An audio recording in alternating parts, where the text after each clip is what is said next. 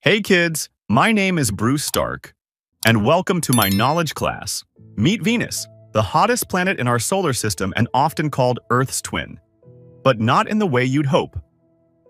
And one more thing, Venus don't have moon. Size and distance. Comparison. Venus is about 12,104 kilometers in diameter, almost the same as Earth's 12,742 kilometers, just 5% smaller.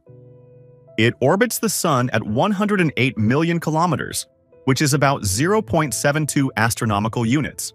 Remember, Earth is 1 astronomical unit or 150 million kilometers. So it's closer to the Sun than we are, which matters for its temperature.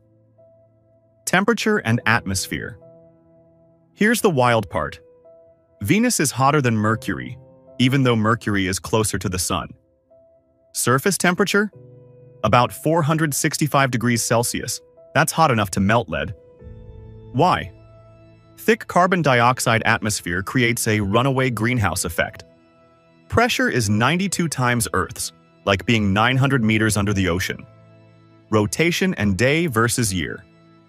One day on Venus, from sunrise to sunrise, lasts 243 Earth days, longer than a year on Venus, which is 225 Earth days. It even spins backwards, meaning the sun rises in the west.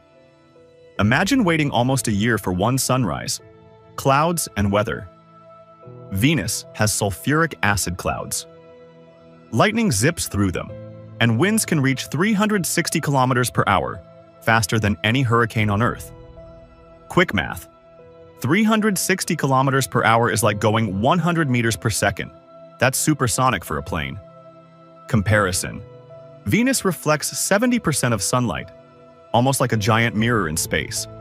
It's so bright we sometimes see it from Earth as the morning or evening star. So while Venus may look peaceful and beautiful from afar, it's actually a hellish world of fire, acid, and crushing pressure